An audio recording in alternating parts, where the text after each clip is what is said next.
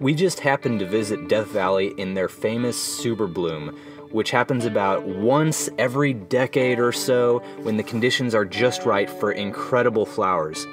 But with that comes incredible crowds, and in true switchback style, we had to find ways to get out and beat them.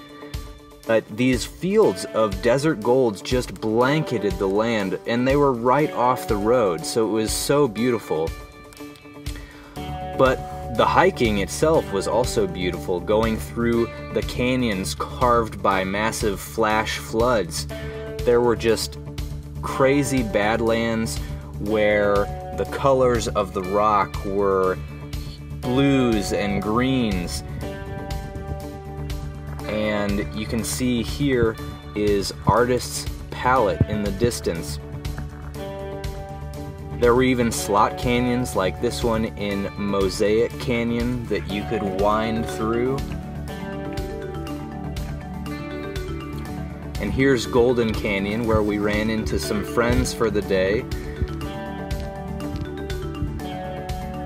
There are just so many ways you can explore the infinite branches. This is Ubahibi Crater, a giant crater formed when magma hit groundwater and made a giant explosion. At Badwater Basin, we were hit by incredible gale force winds, stronger than anything we've seen yet. Here is Devil's Golf Course, and then rain?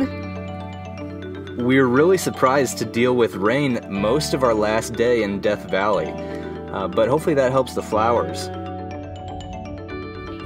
One of our final steps was playing on the dunes.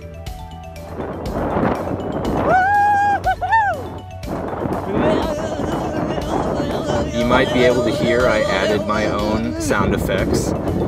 We love just running all over the place. And at the end of the day, we got into the back country for some free camping for 2 nights, the nights we weren't at Sunset Campground. Just incredible views. And then for sunset, we went to Zabriskie Point and got this amazing panorama. But I can't tell which was better because this is Dante's View, which gave us another incredible view of the Salt Basin, which is all that white area. We just love Death Valley.